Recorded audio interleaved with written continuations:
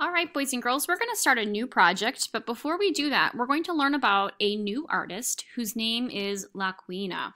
She's a contemporary artist, and that means she's alive and making artwork today. She's also what we call a mural artist. A mural artist means she makes really large works of art, and usually these are painted on the side of a wall or a building. So you see these a lot in cities. You can see her standing right here in front of one of her very large murals that she has painted. Here's another picture of her painting this very large mural on the side of a building in a city. Another picture of her looking at one of her murals. So a really interesting thing about her murals is that she has a very specific style. So her style is that she uses a lot of bright colors, and the reason why she uses those bright colors is because it makes her mural very eye-catching. It makes people want to stop and look and read her mural. The reason why she wants people to stop and look at her mural is because she always writes a very inspirational quote on her mural.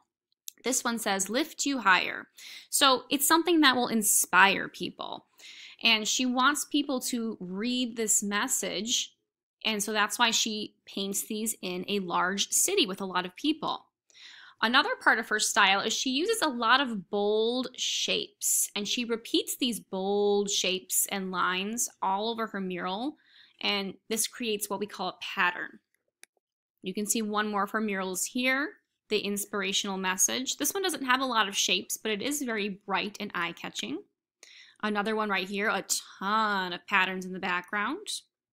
So what we're going to do is we're going to think about Lakwena's style and get some inspiration. We're going to be designing our own type of mural that could be painted one day, but we're not actually going to paint a huge mural. We're going to design a mural, and we're going to be designing these on the computer. This is what we call a digital work of art. So you're going to be not drawing or painting. You're actually going to be using a computer to put shapes together to make a mural design, a picture of a mural. So you're going to be thinking of your own inspirational quote, something that you think could inspire people, something that you think is a positive message to people.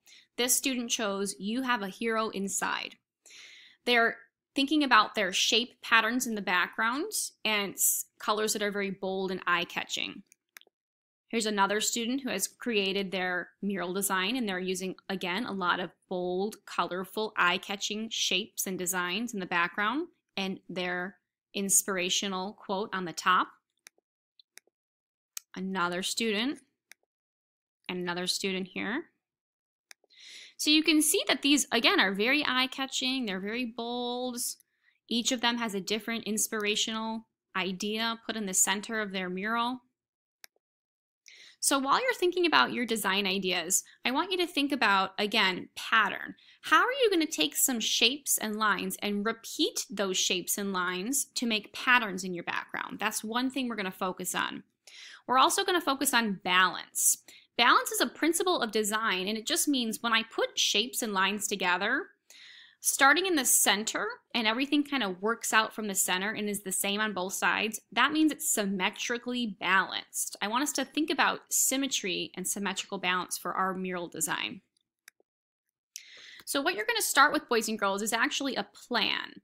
At your table, your desk, you're going to be using this worksheet here and your sketchbook to think about a plan first.